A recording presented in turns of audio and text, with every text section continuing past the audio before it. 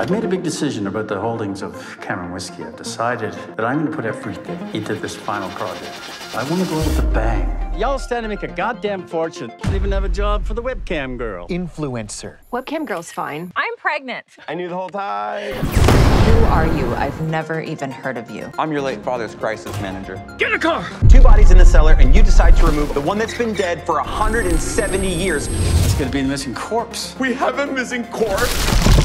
I'm pretty sure this is a crime scene. It's a pickle. Police know that 2 murders occurred, but no one seems to know what happened to CEO and patriarch Hollis Cameron. Maybe you had a motive to kill your father. Yeah, big time.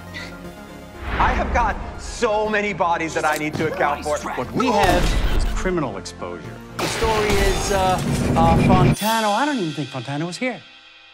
Right? I didn't see him. I don't think we even saw Fontano tonight. There you go. That's the story. Oh my God. Wow. That's so fucked up. There have been some developments. What am I looking at here, Ian? It's a mummy. A mummy. No, it's an ice mummy. It's a laser blasting ice mummy, for fuck's sake! Can we at least have a lawyer present?